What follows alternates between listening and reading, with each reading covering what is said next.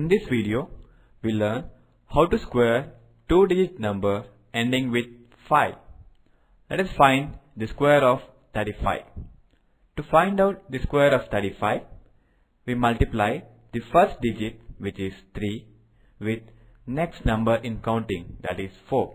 We get 12. So, this becomes the first two digits of the answer. For last two digits, we multiply the unit digits of both the numbers. So, we get 5 times 5 is 25. Put 25 at the end of the answer.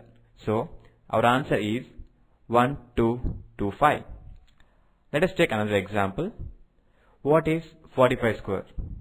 You know what to do. We multiply this number 4 with next number in counting, which is 5. We get 20 and multiply unit digits of both the numbers. So we get 25. Put 25 at the end of the answer. So our answer is 2025. We can generalize this rule. Square of a number of the form A5, where A is tens digit and 5 is units digit, is equal to A times A plus 1, 25. We have some examples here.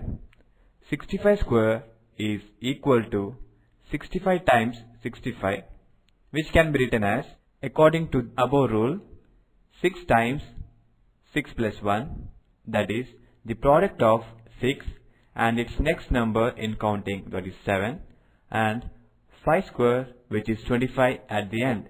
So it becomes 4225. Similarly, 75 square is equal to 75 times 75, which can be written as 7 times 7 plus 1, which is the next number in counting, and 25 at the end. That becomes 5625. Similarly, 85 square is equal to 85 times 85, which can be written as 8 times 8 plus 1, which is the next number after 8, that is 9, and 25 at the end. That gives 7225.